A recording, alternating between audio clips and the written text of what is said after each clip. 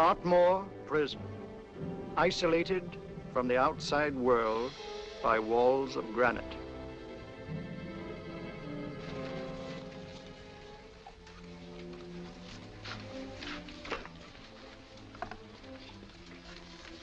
They say you could get out of here by merely telling what you know. You may or may not be another Scotland Yard bloke. But I'll give you the same answer I gave the others. I still have 2 years, 8 months, and 6 days left in which to make musical boxes. That'll be sold at auction for the benefit of this delightful sanctuary. And I intend to serve them.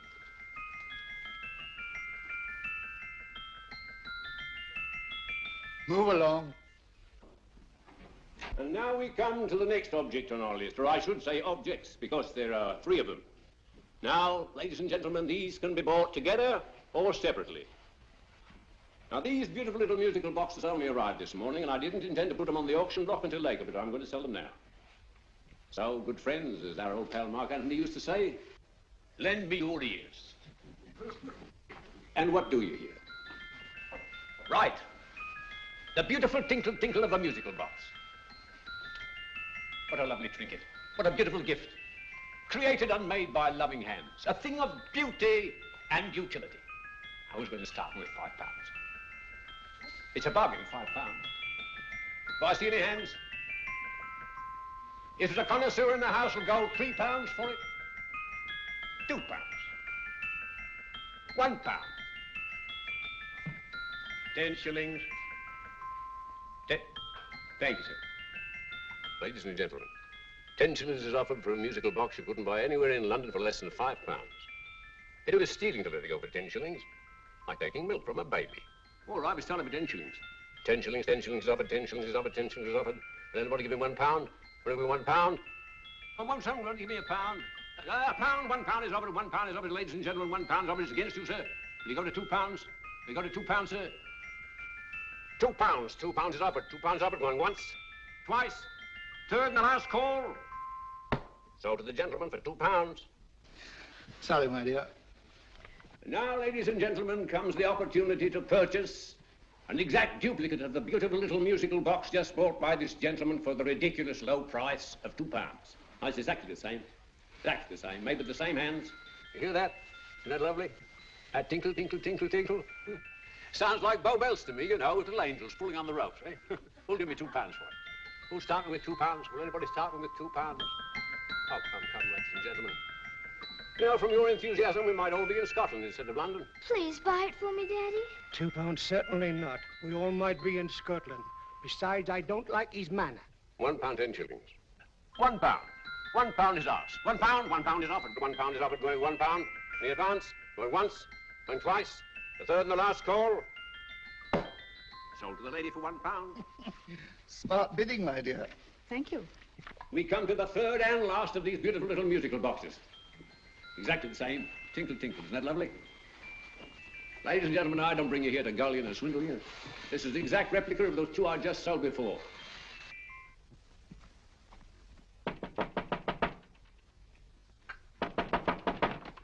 We're closed. But this is extremely important.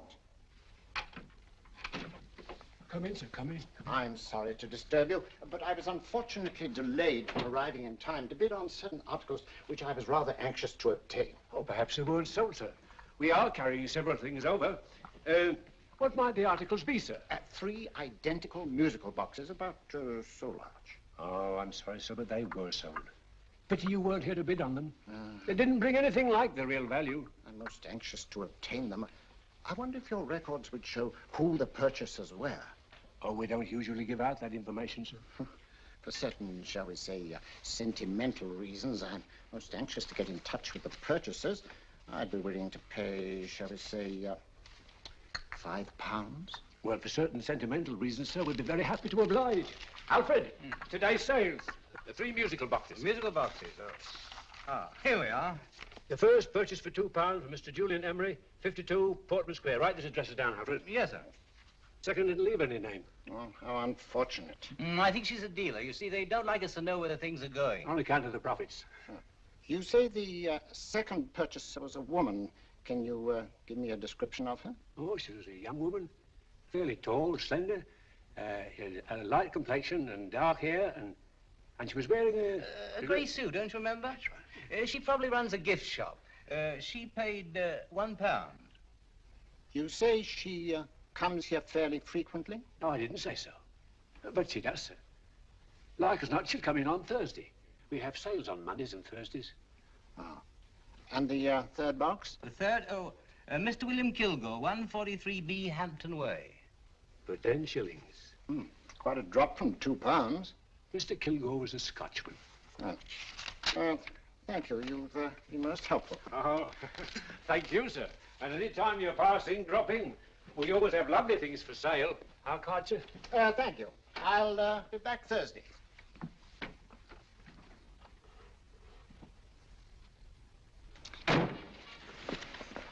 The message reached us too late. Musical boxes are being sold. Well, let's get out of here.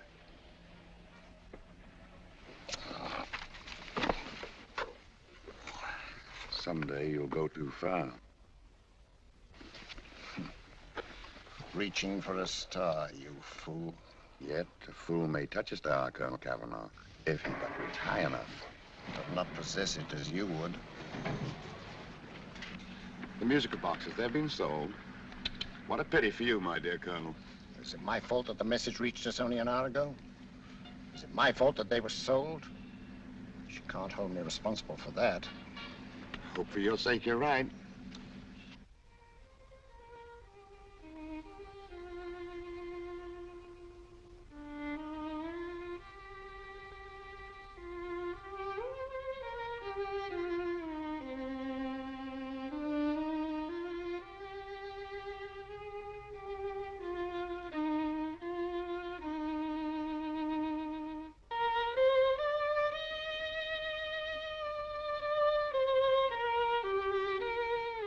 There will call upon you tonight at 7:45, a gentleman who desires to consult you upon a matter of the very deepest moment.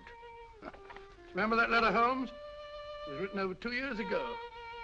An interesting case, devilishly interesting.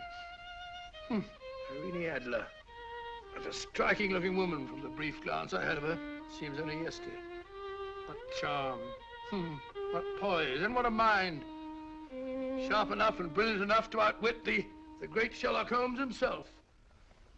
I take it the new issue of the Strand magazine is out, containing another of your slightly lurid tales. Indeed. What do you call this one? I call it A Scandal in Bohemia. Not a bad title, eh? If you must record my exploits, I do wish you'd put less emphasis on the melodramatic and more on the intellectual issues involved. More on the what do you mean by that? Well, I do hope you've given the woman a soul. She had one, you know. By the woman, I suppose you mean Irene Adler. Yes. I shall always remember her as the woman.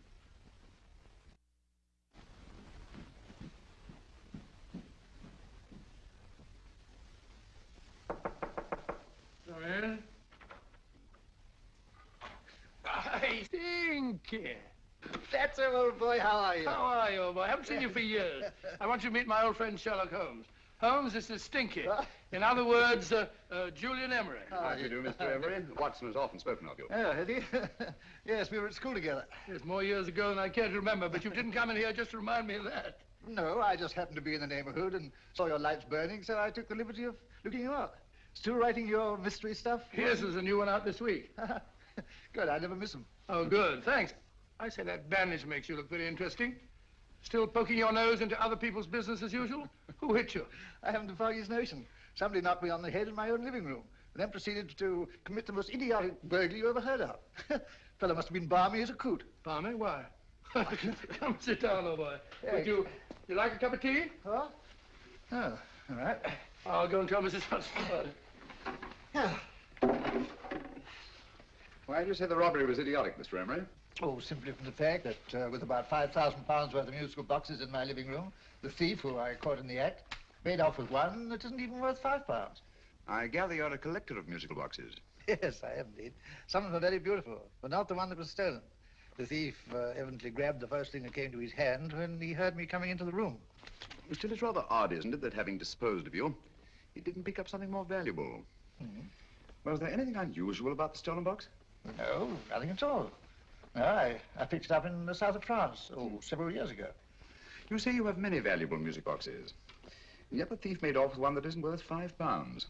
Sounds like rather an intriguing little problem. Well, I take it that he was just an ordinary petty thief and didn't know the value. That is a possible explanation, and yet I venture to say that the average petty thief has a more extensive knowledge of the value of objet d'art than the average collector. Well, anyway, that's Scotland Yard's theory. They didn't get very excited about it. That's consistent anyway. I wonder if I might see your collection, Mr. Emery. Oh, of course you could, yes. Nothing a collector likes more than showing off his trophies. When would it suit you? No time like the present. Good. My place is just round in Portman Square. Shall we? Yes, right. Hello? Where are you going? Stinky hasn't had his tea yet. Oh, I'm sorry. We're going round to my place, where I'm going to give you something better than tea. Now, this one was made for Louis XV, and is one of the very few still in existence from that period, and a particularly fine specimen at that. Charming, isn't it? Quite. It all sounded to me like a lot of mice running about on a tin roof. I'm afraid you have no ear for music, Watson. Give me a good old band playing a rousing march. You have all your silly little tweets.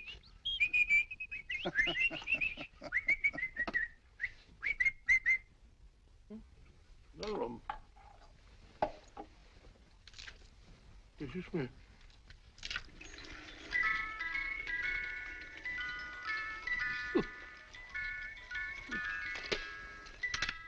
Stupid thing.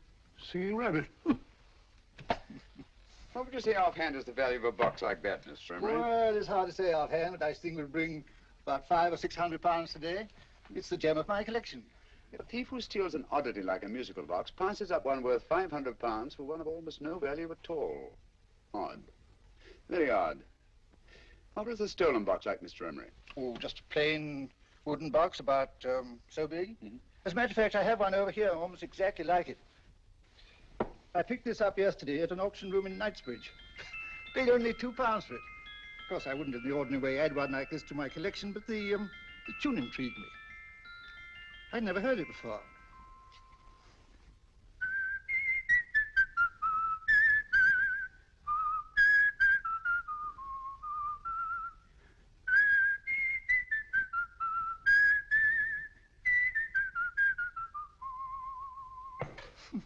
You have a remarkable ear for music, Holmes. Rather an unusual melody. Sit down, Bill.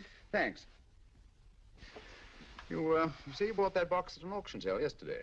Yes, the Gaylord auction rooms in Knightsbridge. Run by old, what's his name? Crabtree. That's the man. At what time was the robbery committed? Oh, about 3 o'clock this morning. You know, Mr. Emery, that box and the robbery might well be cause and effect, especially since you say that the stolen box outwardly resembles this one a great deal. And Scotland Yard were not particularly interested, eh? Oh, yes, but I wouldn't blame him for that. Especially as I told him I was quite unable to describe the thief. Except, of course, for the fact that it was definitely a man. All you remember is that you came in here and someone struck you on the head. Yes, the next thing I knew, my man was trying to revive me. It might be wise for you to put that box away somewhere and lock it up. Oh, I don't think that's necessary. Besides, everything's insured. Well, at least if any further attempts at robbery are made, I'd suggest that you call the police, rather than running into any personal danger. Oh, come, Holmes, aren't you being a bit of an alarmist? Possibly. Well, Mr. Gray with old Stinky. Seems to me you are making rather a mountain out of a moleskin. Molehill is the word, old boy, and it's time you were in bed. Thanks so much for letting us see your place. All the best. It's been glad meeting you.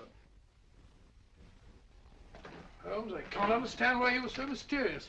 Seems to me the petty thief explanation was the only sensible one. Really? Yes, I can't see how you can believe it was anything else. I didn't say I believed it to be anything else. The petty thief theory is the obvious one, I grant you. However, it's often a mistake to accept something as true merely because it's obvious. The truth is only arrived at by the painstaking process of eliminating the untrue. We are not able to do that in this case without further data. Rubbish, you're pulling my leg. You're trying to turn a tuppenny halfpenny robbery into an international plot. No, I'm not. I just hope that your friend Stinky is a little more cautious in the future. Just in case.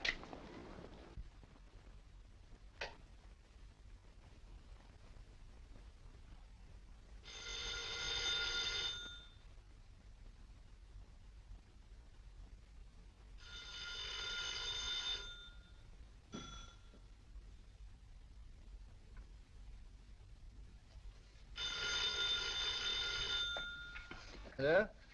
Yeah? Julian Emery here. Who? Why, of course I remember you, Mrs. Courtney. Yes. Yes, you're the one bright spot at that appallingly dull affair of Lady Sanford's. Huh? Of course it isn't too late to come round. Yes, I shall be delighted to give you a drink. I tell you what, come straight up and I'll leave the door unlatched. Right, well, 15 minutes? Good. I shall be counting each moment. No, I mean that, really. Right, goodbye.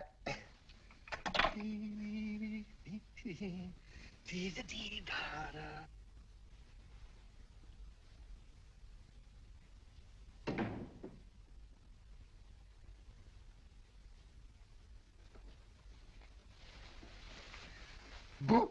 Oh, you startled me. Did I? Yes. Must be the pixie in me. I know I shouldn't have called you so late, but I was at a party just around the corner, and I remembered your invitation to see your collection of musical boxes. My dear Mrs. Courtney, pleasure is all the greater for being so unexpected. My friends call me Hilda. Thanks. Mine called me Stinky. Stinky, how quaint. Oh, what a perfectly wonderful collection of musical boxes. You know, when you told me you had a collection, I had no idea it was so attractive. Yes. They appeal to the ear as well as to the eye. Oh, what a plain little one. Why, it looks just like a country cousin amid all this grandeur. No. You mustn't underestimate the country cousin. Only last night a burglar broke in here, and with all these to choose from, went off with one very much like it. Really? Yes, I don't mind the loss of the box so much, but I do resent this crack on the skull. But it makes you look so interesting. Oh, do you think so? Uh-huh. It's funny, that's what old Fatso said. Fatso? I mean, Dr. Watson. He was here this evening with a friend, Mr. Holmes. He's interested in my collection, too. Sherlock Holmes?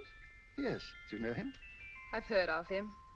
Yes, he seems to think I'm in some sort of danger. What a haunting tune. It takes me right back to my childhood. Really? You know, it's odd that you should be interested in that particular musical box. Odd? Why? Because Mr. Holmes is also interested in it. He may have been more interested in the tune than in the box. My dear, yes, that's right. I remember now. He whistled it note for note, having heard it only once.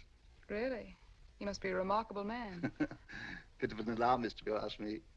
Don't you believe in warnings? Of course not. Who'd want a box like that? I would. You're not serious. Oh, but I am. Well, you put me in a very awkward position. I'm a collector, you know. And the collector buys but never sells. But if the price were high enough... Price has nothing to do with it. It's the principle of the thing. Yes, well, we haven't had our drink. No, thanks. I must be getting along. Must you really? I'm afraid so. You're not walking out on me, are you? My reputation, Stinky. I say, you know, you are an attractive woman. Thanks.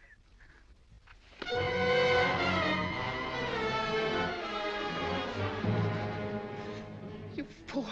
I told you to wait outside. What did you have to kill him for? All I had to do was walk out with us. He held you in his arms. Don't touch him. Don't touch anything. Now get out. I'm sorry. You're sorry. What about me? This is murder. What about Scotland Yard? What about Sherlock Holmes? Now get out!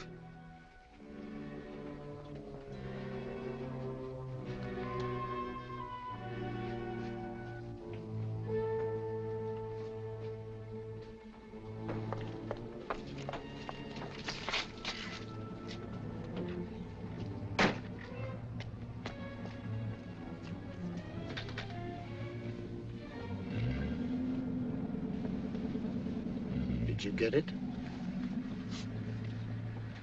Good. Did you have any trouble with him? Just a matter of murder. Ah, Mr. Holmes. Hopkins? Thanks for coming so promptly. Inspector Lestrade suggested that I call through to you. Mr. Emery was the client of Mr. Holmes, Inspector. Indeed. You didn't mention that when I telephoned you, Mr. Holmes. Well, not exactly a client, Inspector. Sergeant Thompson? He was killed between the hours of 11 and 2 o'clock this morning, Mr. Holmes. Must have been someone he knew, someone of whom he had no suspicion. Poor old Stinky. It's all my fault. I should have prevented this. Well, there's no time to start talking about that now, Doctor. Apparently it's gone. That's the second attempt on the musical box that Emery bought at the auction sale. And this time it was successful. But that box is only worth £2. It was worth a man's life, Watson. I think we'd better pay a visit to Gaylord's auction room and that fellow Crabtree. Inspector, may I suggest that you make a complete search of this flat for a small, plain, musical box about that size? Thank you. Come on, Watson. You say the first box went to Mr. Julian Emery. The second to Mr. Kilgore, 143B Hampton Way. And the third to the unidentified young lady who presumably has a shop and lives near Golders Green. That's right, Mr. Holmes. Isn't it rather strange, Mr. Crabtree, that you should have had 3 identical musical boxes all playing the same tune? Where'd they come from? Dartmoor Prison. Dartmoor? Yeah, we get a regular shipment from there every month. The inmates manufacture them. Well, they make all kinds of things, you know, pipe racks, waste paper baskets, musical boxes. Did you happen to notice if anyone showed any particular interest during the auction in the purchasers of these 3 boxes? Oh, come now, Mr. Crabtree. This is very literally a matter of life and death. Well, since you put it that way, Mr. Holmes, there was a gentleman came in here about an hour after closing time, and he was in an awful state, he was. He gave me £5 to tell him where the boxes had gone to. He said they had a sentimental value for him, sir. Expensive sentiment. Can you describe him? He was tall, distinguished looking, and he had grey hair and a moustache. He was quite a gentleman, sir. What was his reaction when you were unable to supply him with the address of the young lady who owned the shop? I told him the young lady usually come back on Thursday. He said he'd come back on Thursday. Now, that's tomorrow. Thank you, Mr. Crabtree. You've been very helpful. Thank you. Come on, Watson. Where are we going now, Holmes? The home of Mr. Kilgore, the man who bought the 3rd box.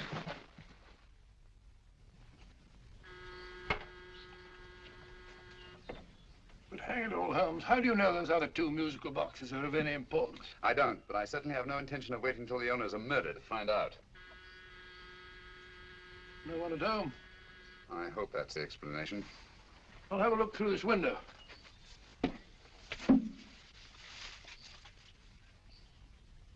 Doesn't seem to be anyone there. The whole place seems deserted as far as I can see. Yes. Mr. and Mrs. Kilgore at home? No. When do you expect them? Oh, in an hour or so. There's no use your hanging about. They don't buy nothing from peddlers. Peddlers? My good woman, this is Mr. Sherlock Holmes. Sherlock Holmes? Oh, go on. Do you mind if we come in and wait? My business is rather urgent. Well, I've got to go out and do my shopping. And I don't know as Mrs. Kilgore like any strangers nosing about. Quite all right, I assure you. Well, I've got to be off. You 2 wait in the parlour. And no smoking either. Mrs. Kilgore says it smells up the house. Funny old girl, Holmes.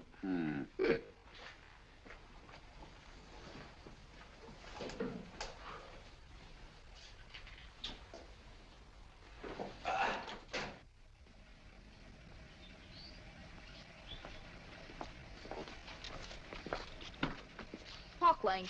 Park Lane? And what would the likes of you be doing in Park Lane? Now, don't worry about the fare, Ducky. If you knows how to get to Park Lane, up it.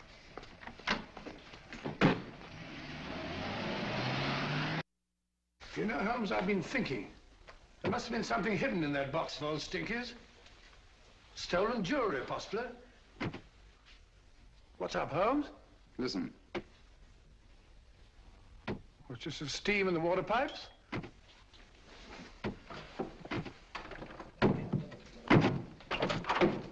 Watson! Great Scott! Come on, Holmes. Get on the chair here. All right, my dear. There. Now, don't worry. It's all over. There you are, dear. Don't cry anymore. She tied me up and shut me in the cupboard. I know. She won't come back. Did you show her your new musical box? Yes, she said she wanted to hear it play, and as soon as I showed it to her, she grabbed hold of it. I know. Now, don't worry, nobody. We'll buy you a new musical box. Yes, my dear, the best one in London. Watson. Oh, what a fool I've been. What do you mean, Holmes? She took the musical box out of this house in that market basket, right under our very noses. Why could the Kilgore charwoman want to take the music box? She isn't the Kilgore charwoman. She's a consummate actress. An extremely clever, unscrupulous woman who will stop at nothing. Take care of the child, will you, Wolf, till our parents get back. Explain everything to them. Of course I will. But, Holmes, where are you going? Somewhere, somehow, I must get to the young lady who bought that 3rd musical box before our opponents find her. I only hope that I won't be too late. Oh, no. No, darling, you mustn't cry anymore. Now, cheer up. Would you like to hear old Uncle make a noise like a duck?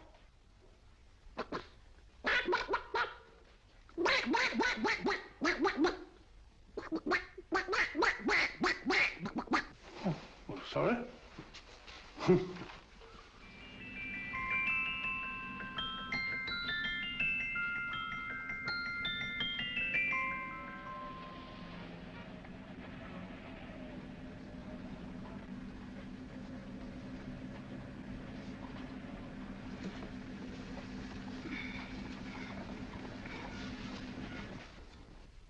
And now, ladies and gentlemen, how much am I offered for this beautiful lace Dresden china figurine?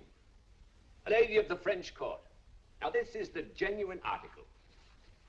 What a beautiful ornament for your mantelpiece. Or you could use it as a centerpiece on the dining room table. Now, will somebody start me for £10? Will somebody start me for £10? £8? £7? All right, £5 is offered, £5 is offered, £5 is offered, £5, 10, £5, 15, £5, 15. £6 is offered, £6, £6, going once, going twice, the third and the last call will be all done. Sold to the lady from Twickenham for £6. Next, we have a real museum piece, ladies and gentlemen. A fine 19th century doll. The costume an exact replica of the holiday clothes worn by the Hungarian peasant women. Now, ladies and gentlemen, an article like this would cost you from £15 to £20 in a West End shop. I'm not going to ask you anything like that. Who'll give me £2 for it? £2. Anybody offer me £2? £2 for the Hungarian? £2? £1.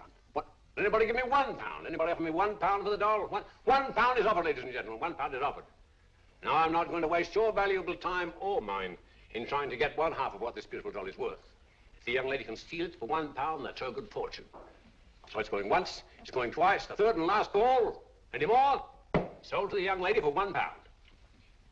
And now, ladies and gentlemen, may I draw your attention to something which may be a great surprise to you, worthy of any collection. The only other one like it is in the British Museum. It's a Ming vase of the 7th dynasty.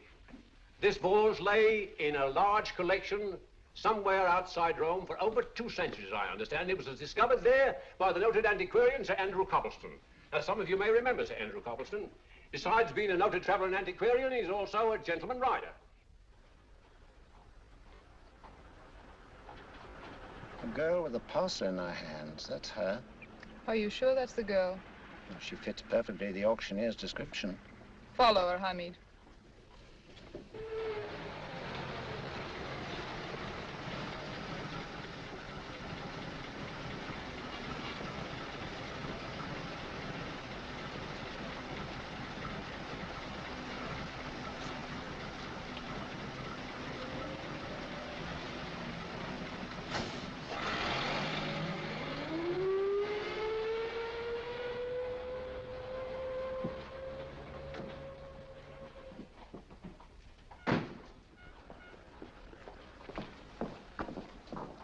It's lovely, dear. And only £1.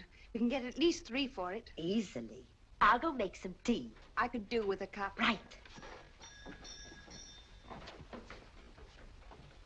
Good afternoon. Good afternoon. I'm looking for a birthday gift for a 7-year-old girl. What would you suggest? We have some lovely dolls. Now, this Hungarian I peasant... think she has enough dolls already. Books are always welcome. Well, I'm looking for something a little different. Oh, that's rather cute. What is it? Oh, that's a musical box. Children always love them. And this is an exceptionally nice one. It plays many tunes.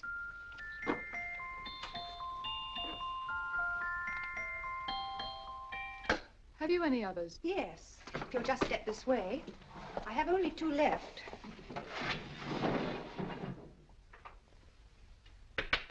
How nice.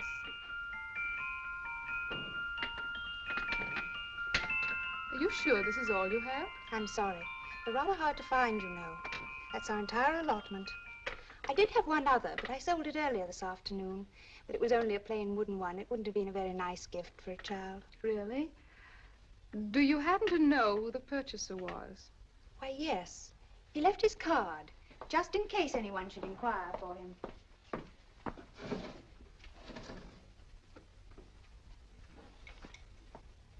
How interesting. I'm sorry, but I'm afraid I'll have to look a bit further. Thank you anyway. Good afternoon. Thank you.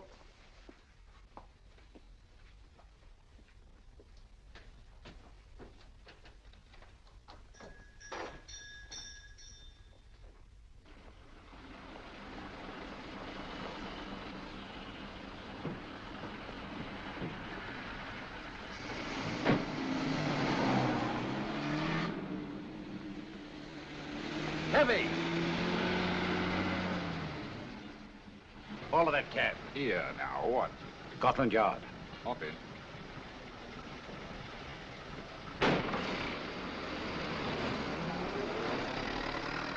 Sherlock Holmes. I might have known. We thought we were the hunters, instead of which we're the hunted. We've been fools. We played right into his hands. Of course. He's had us followed. Don't look.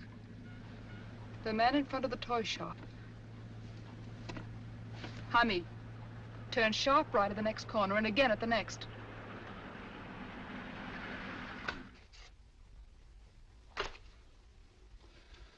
No photograph of her, Commissioner, as I expected. She's not a known criminal. But how do you expect to know if you do find her? After all, she was disguised as a charwoman. Don't worry, old fellow. If I ever see her again, I'll recognize her. Well, it won't be long till we know who they are and from where they operate. Who's covering them? Sergeant Thompson's following them, sir. They won't get away from him. He's a good man. We could have arrested them at Clifford's toy shop if we had any proof. But we know that they killed Emery. Proof, my dear fellow. We must have proof. We have x-rayed it, sir. There's nothing whatever concealed in the box. We'll have a look at the plates.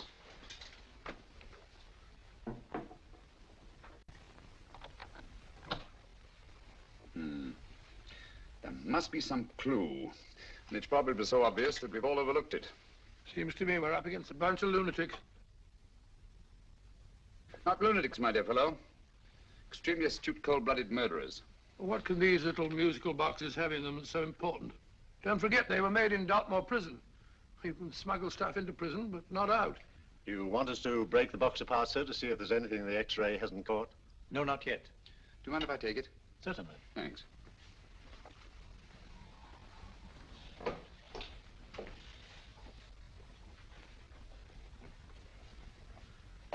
The governor of Dartmoor Prison informed us, sir, in answer to Mr. Holmes' question, that all three musical boxes were made by the same convict, John Davidson, serving a 7-year term, sir. Davidson? The Bank of England plates. That'll be all. Yes, sir. Now we're getting somewhere. Wait a minute. How did you know about the plates, Mr. Holmes? I'm a student of crime, Inspector. I make it my business to know about such things. And when the name of Davidson was mentioned... Well, who is this fellow Davidson? As long as Mr. Holmes seems to know all about it already, I suppose there's no harm in telling you. 2 years ago in London, there occurred a robbery of such tremendous importance, although the stolen articles themselves have no intrinsic value whatsoever, that the Home Secretary was instrumental in seeing that not a word of it appeared in any newspaper. But you never told me anything about this, Holmes. You were away at the time. Articles of no intrinsic value and yet of such importance? I don't understand. Davidson was apprehended within 15 minutes of committing the theft. But by that time, he'd hidden the articles in question and they've yet to be found. Before going further, Dr. Watson, I must inform you that this matter's not to be mentioned outside of this room. Of course not. Do I look like a man who'd gossip? Let's not go into that now, old fellow, shall we? Davidson had been employed for years in a position of extreme trust by the engravings department of the Bank of England.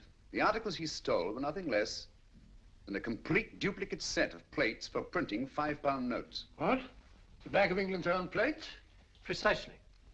And with those plates, a gang of crooks could flood England with £5 notes, not forged in the usual sense of the word, but notes undetectable from genuine Bank of England notes in any way whatsoever. Good heavens. Any whisper at all might have resulted in enormous damage in shaking public confidence in the Treasury. We tried everything after we arrested Davidson. Offered him a shorter sentence if he'd tell us where he'd hidden the plates. Why, we even put in Scotland Yard men with him as cellmates, but no results. Obviously, Davidson is a man of strong character and infinite patience. Yet suddenly he feels impelled to smuggle out the secret of the hiding place of the plates to his confederates. Why? I don't understand, Mr. Holmes. Well, for example, has the Bank of England made any plans to radically change the design of the £5 note so that in, say, 7 years from now, notes made from the stolen plates will be worthless? Confidentially, Mr. Holmes, such a move was discussed. But replacing all the £5 notes in circulation would be such a Herculean task that nothing's been done about it as yet. I see. Of course, there is another possible explanation. Davidson didn't have much time to find a hiding place before he was captured. He may be afraid that the plates will be accidentally discovered before he's released. Hence his anxiety to communicate their whereabouts to his Confederates as soon as possible. I believe you've hit it, Mr. Holmes.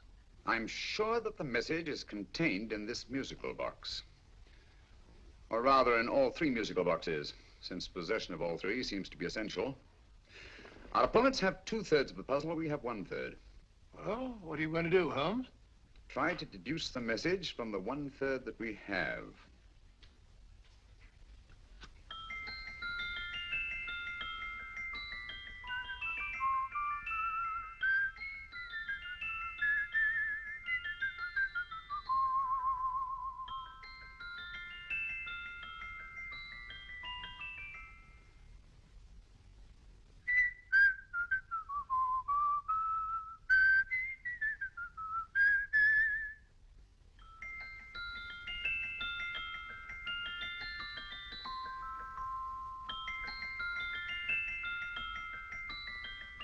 It's the same tune as the one played by Emery's musical box. And yet it's different.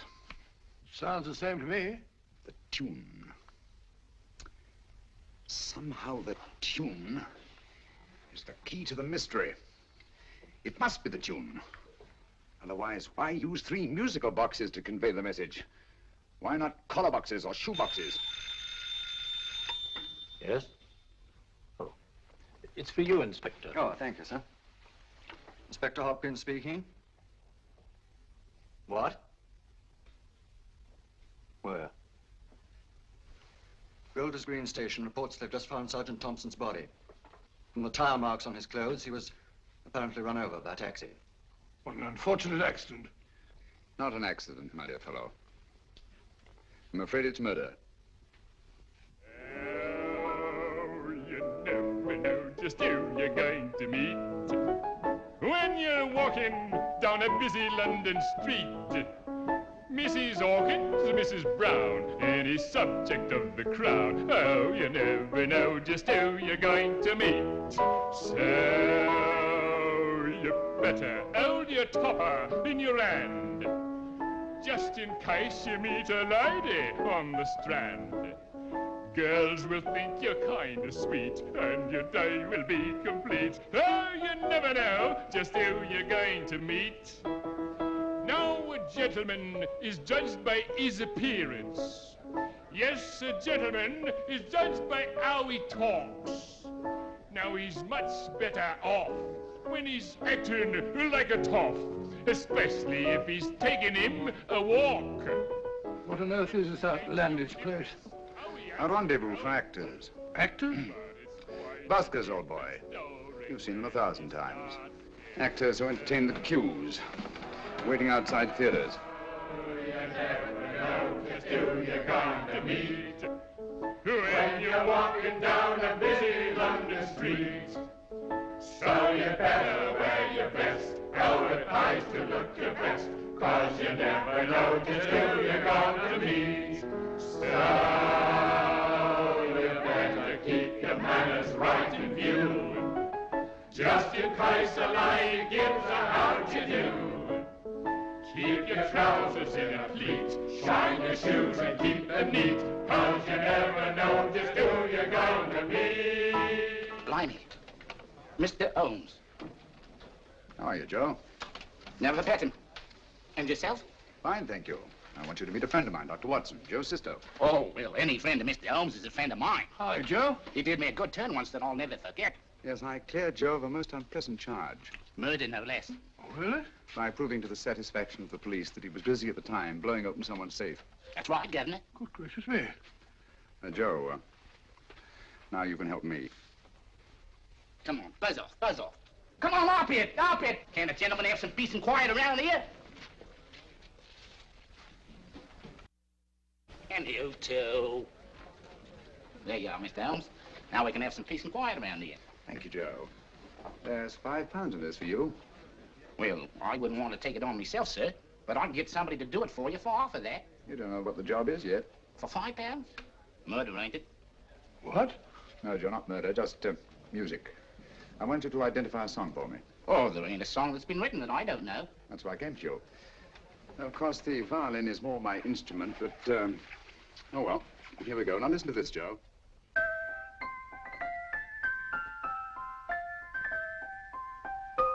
Wait a minute.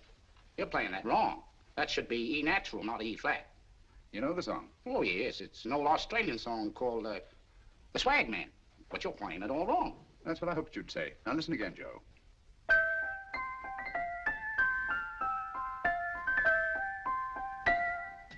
That's the same tune, all right. But you're making different mistakes than you did the first time. No, not mistakes, Joe. Call them variations. Here, play the song for me, but the other way it's written.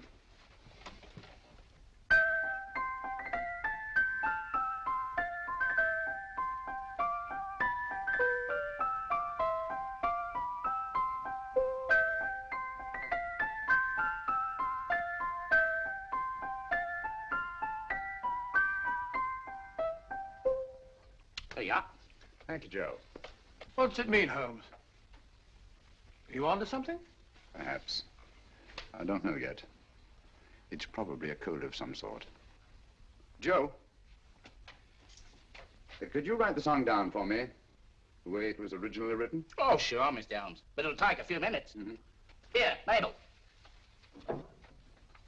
Hey, Neill. Come on, up to it. Along with it.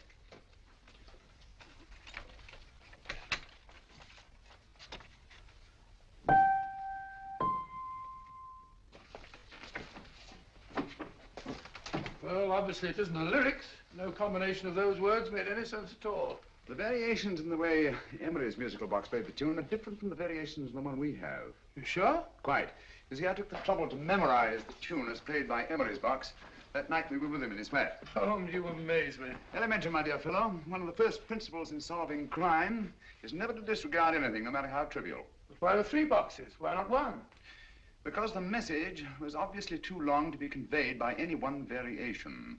Then there's the 3rd box, the one that woman took from the Kilgores. That contains yet another set of variations. Yes, well, it's all beyond me. Well, all we have to do now is to find the secret of the variations. Not a very easy problem to solve, my dear fellow.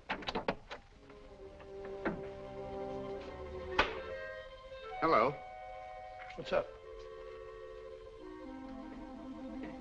We've had company.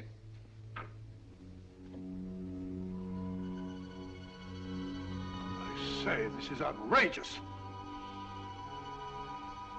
Ask Mrs. Hudson to come in here, will you? Right.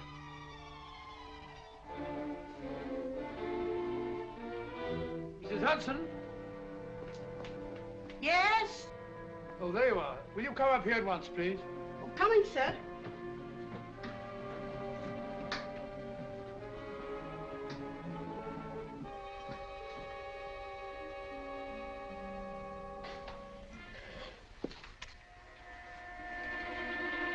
Mercy me, Mr. Holmes.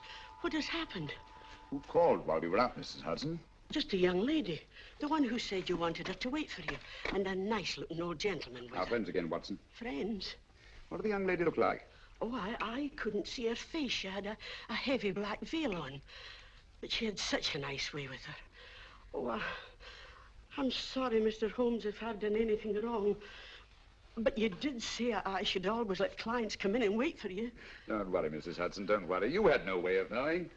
It's quite all right, quite all right. Now, don't worry, Mrs. Hudson. Don't worry. Where on earth's the musical box? They didn't get it. Didn't get it? Where is it? It's in your hand. Huh? That biscuit jar. Take the biscuits off the top. Now put your hand inside, and you'll find the music box. Well done, Holmes. Well done. Amazing.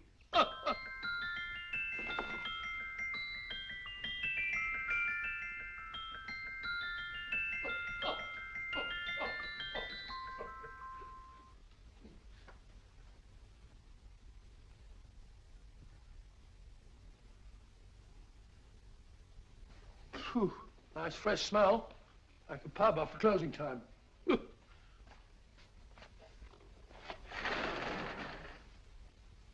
I say, Holmes, What? it's morning. Allow me to congratulate you on a brilliant bit of deduction.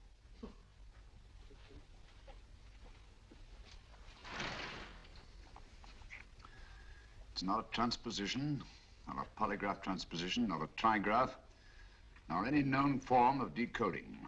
How about the Morse code? Have you tried that? Yes, at about 3 o'clock this morning. I'm sorry, old man. I was only trying to help.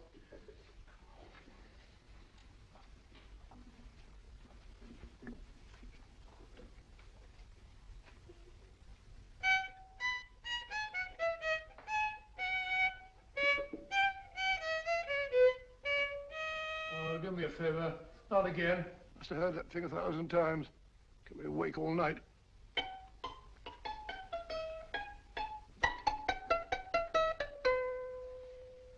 Not a very distinguished composition, I grant you. You know perfectly well I don't know one tune from the other. When I was a kid, my people tried to have me taught the piano. I've always felt sorry for that old teacher of mine. The poor old girl finally reached the point of numbering the keys for me. 1, 2, 3, 4. Even then, I never progressed beyond... Numbering the keys, Watson. The 19th key of the keyboard is the 19th letter of the alphabet. S. Here. I'll put it down when I give it to you, old fellow, will you? The first altered note.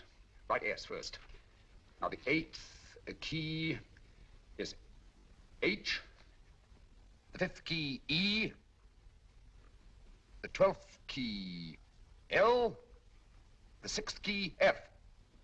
S-H-E-L-F. Shelf.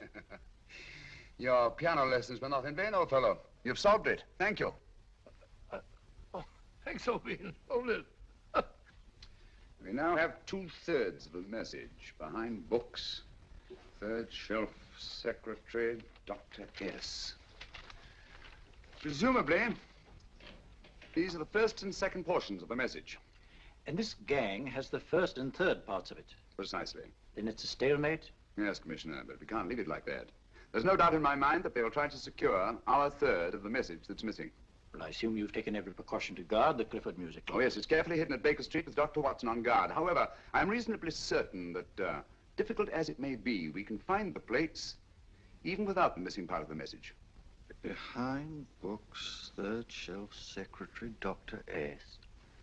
But outside of the fact that Davidson hid the Bank of England plates somewhere in London, Mr. Holmes, I don't see that we've progressed at all. Allow me to point out to you, sir, the key words, Dr. S.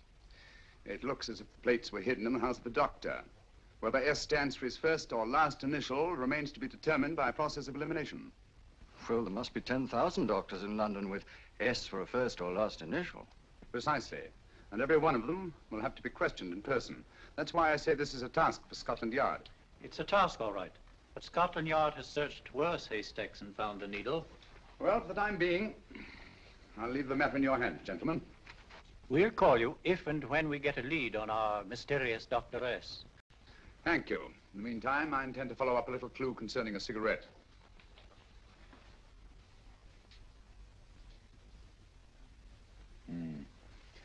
You're certain of the identification of the tobacco? Absolutely. I have made up this special blend for only 3 customers. It is almost pure Egyptian, with admixture of latakia for added body, and a pinch of perique. Merely a whisper, as one might say, for elusive fragrance. Yes, yes. And the 3 customers? Major Wilson in Bombay, India. Mrs. Catherine Leamington Smith in Ireland. Yes, and the 3rd? Mrs. Hilda Courtney of Park Mansions, Bryanston Square. Thank you. Thank you very much. You've been most helpful. It is a pleasure to have been of service, Mr. Holmes.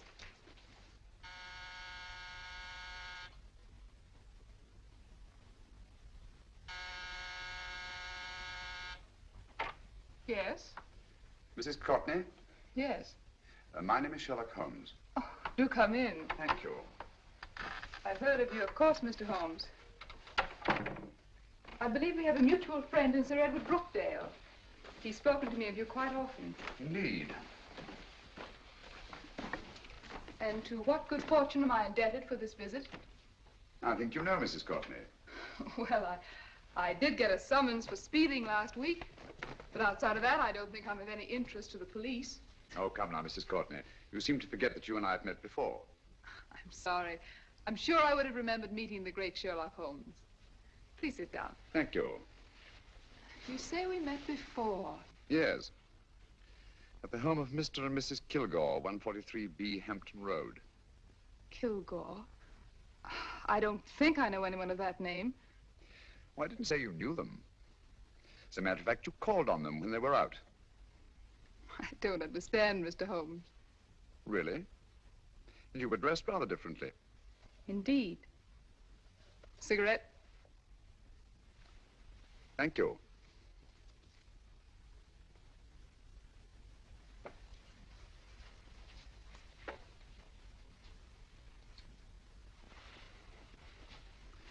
Thank you. You know, Mrs. Courtney, people generally forget, in assuming a disguise, that the shape of the ear is an almost infallible means of recognition and identification to the trained eye. Evidently, you've mistaken me for someone else. Oh, no, not at all. Though naturally, I expected your denial. But when you paid your visit to my rooms at Baker Street, you carelessly left behind another identification. They're identical, aren't they? Yes, I must admit they are. You see, Mr. Holmes, to catch one as clever as you, I had to use a very special lure. I knew you'd be unable to resist the bait of my cigarette, having read with great interest your monograph on the ashes of 140 different varieties of tobacco. I should advise you not to move, Mr. Holmes. I must congratulate you on your ingenuity, Mrs. Courtney. It was indeed a brilliantly designed trap. Thank you, Mr. Holmes. Praise from a master is indeed gratifying. I shall always cherish the memory of your flattering words. Memory? Precisely. I'm afraid these gentlemen have a most regrettable task to perform.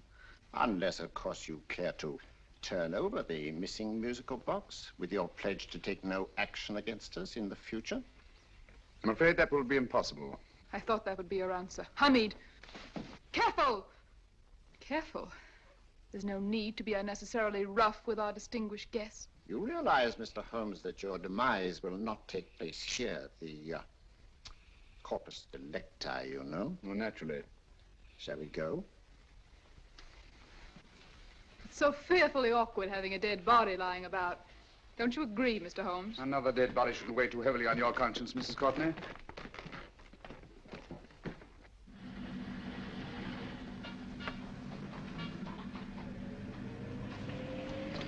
Do you mind if I have a cigarette? Don't see why not.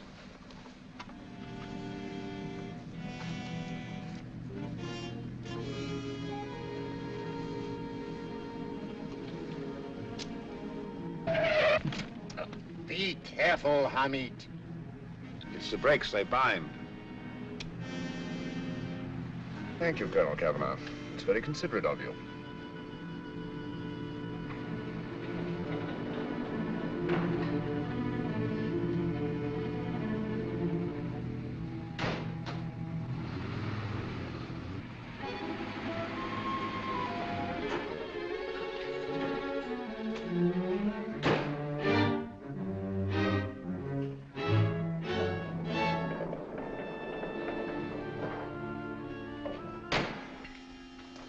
You'll be happy to know, Mr. Holmes, that your death will be a painless one. Hamid, attach this to the motor of the taxi. That little attachment, my dear Mr. Holmes, contains the deadly fluid known as monosulfide. The Germans use it with gratifying results in removing their undesirables.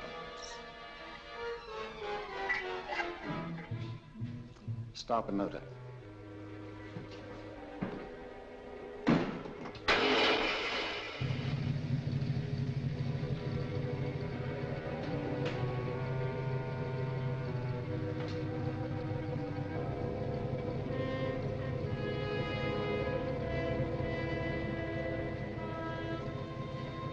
Tape his mouth.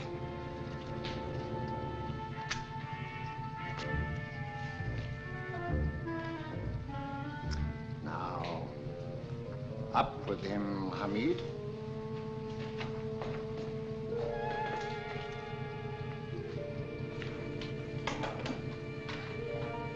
You find yourself like Muhammad's coffin, Mr. Holmes, suspended between heaven and earth. Plenty of fuel in the tank? Good. It would be too bad to have anything go wrong through so simple an oversight.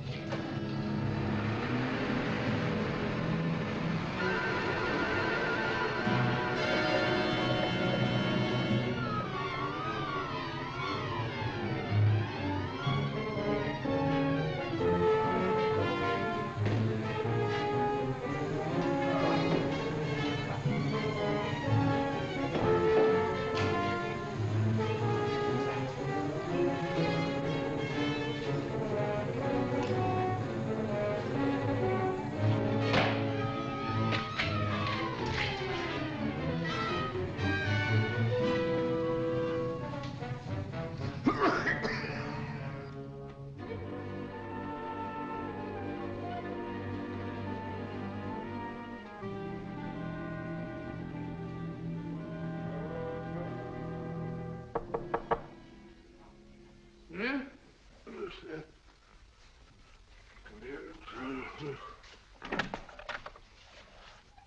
Good afternoon. Mr. Sherlock Holmes? No, I'm Dr. Watson. Oh, of course, Dr. Watson. How stupid of me. Oh, so, it's stupid of me. Won't you come in? Well, I really came to see Mr. Holmes. Oh, I'm afraid he's out. I don't know when he'll be back. Perhaps there's something I can do. Won't you sit down? Thank you. You know, Sherlock Holmes and I have been engaged on a great many cases. Oh, really? Yes, indeed. As a matter of fact, this very moment, we're involved in one of the most baffling... Oh, well, won't you tell me your trouble, and I may be able to help you. It's very kind of you, Dr. Watson. Perhaps if I wouldn't be imposing too much. Imposing? Oh, there's no imposition. No imposition at all. A pleasure, I assure you. Now, tell me all about it, Miss Williams. Mrs. Williams. I live in Surrey, Dr. Watson, and I've come up to London in sheer desperation. My only sister has disappeared, and the local police seem utterly unable to find her. Well, Holmes and I solved a case exactly like that once. Very interesting, as far as I remember. I call it the adventure of the solitary cyclist. Oh, sorry. Now I come to think of it, it wasn't so very similar. Entirely different. I don't think what I was saying. Where were we? She's only 17, Dr. Watson, and until she disappeared last Thursday, she seemed to be in the best of spirits. Possibly a romantic entanglement? Oh, no, nothing of the sort.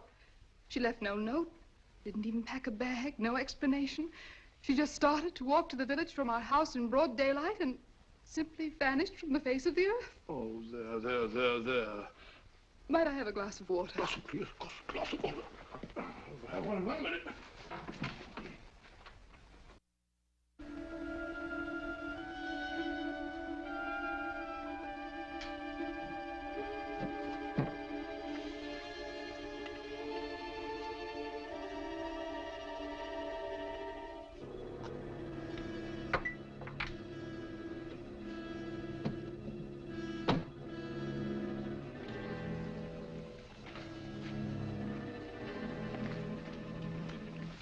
There you are, my dear. Thank you, Dr. Watson. No, you're not to cry anymore. You must pull yourself together. Oh, I feel much better already knowing that you're going to help me. Oh, Dr. Watson, look! Good heavens! Oh. Get through the fire brigade, quickly! Haven't you a fire extinguisher? By George, we have in the...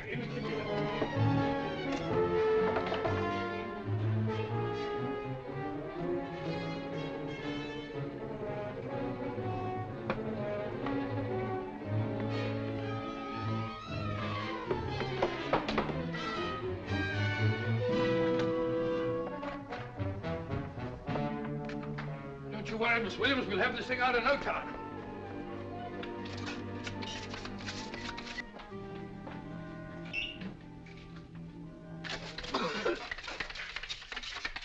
That's got it. Get some air. Well, you see, there was no need for the fire brigade after all. I hope you weren't too frightened, Miss Williams. Oh, gone. What's the trouble with them? They always lose their heads in an emergency. Well, a musical box. Great Scott! Miss Williams!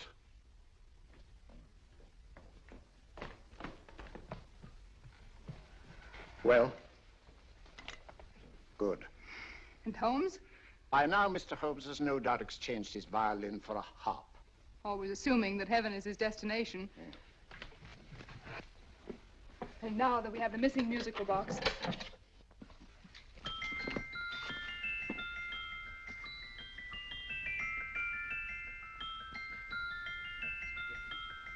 Nineteenth note.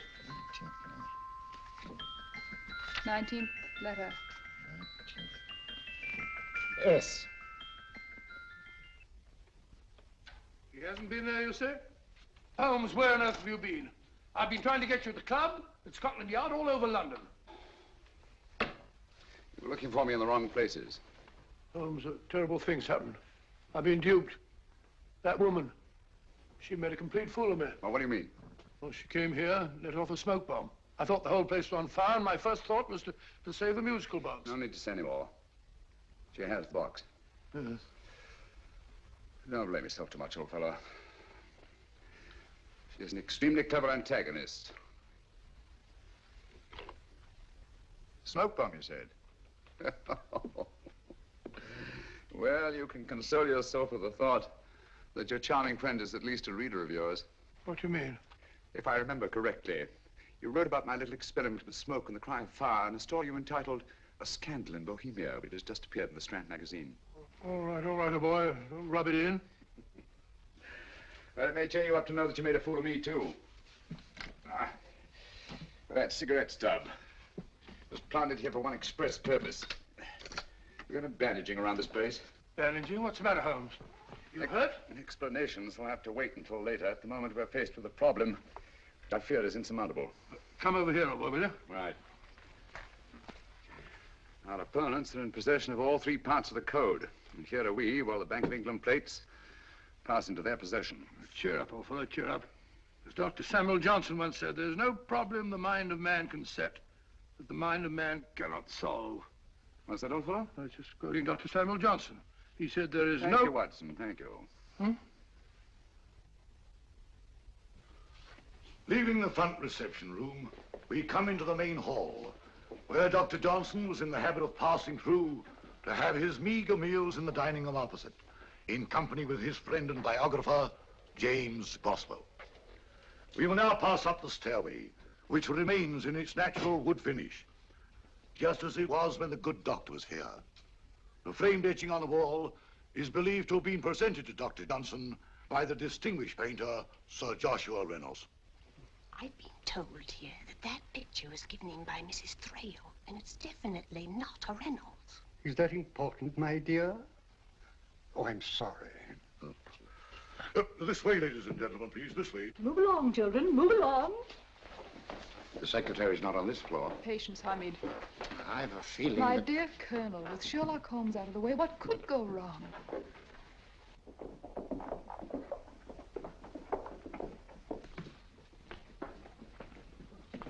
And here we have the Garrett Library, in which Dr. Johnson wrote his famous dictionary, and in which you will see also many of the great man's books and other items of interest. Step forward, ladies and gentlemen, please, step forward. Standing in the corner is the secretary, which contains many of the original works by the literary genius. On this table, Dr. Johnson's cat, Hodge, used to sleep while his master worked. A strange thing about this cat, ladies and gentlemen, was its love of oysters. They do say that the dear doctor often went hungry to find the cat that delicacy.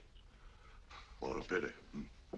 Now we will visit the grey room, which is immediately below us, in which you will see the very bed in which Dr. Johnson died. What did he die of? Gout. Just gout. This way, ladies and gentlemen. Mind the steps, please.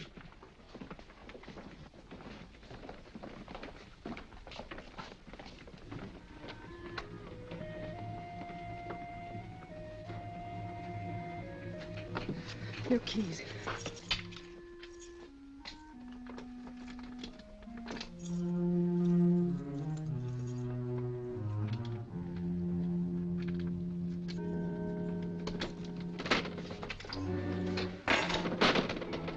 Third shelf up.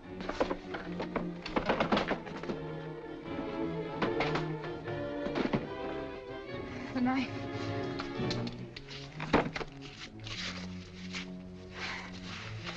Gentlemen, the Bank of England plates. Well, Mrs. Courtney, so we meet again. No, I shouldn't do that if I were you, Colonel Kavanaugh. I must congratulate you, Mr. Holmes. You're far more clever than I thought. Thank you, Mrs. Courtney. Praise from you is indeed gratifying. I shall always cherish the memory of your flattering words. Memory? Oh, thank you. And now I have a most regrettable task to perform.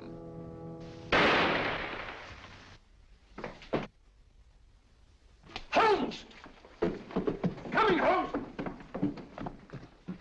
Holmes, you all right? Perfectly, thank you, old fellow, but I think this gentleman on the floor requires some medical attention. We must see that he looks his best, you know, when he's hanged. Take them in charge.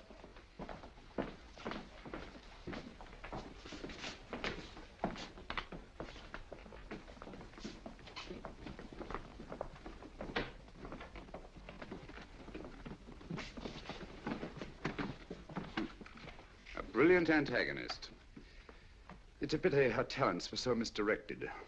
Will you see that these plates are returned to the Bank of England, Inspector? I still don't understand how you solved it, Mr. Holmes. It's entirely due to Dr. Watson. He gave me the clue when he mentioned Dr. Samuel Johnson. Well, congratulations, Doctor. Oh, thank you, Inspector. I don't think I'd have done it entirely without Mr. Holmes's help, you know.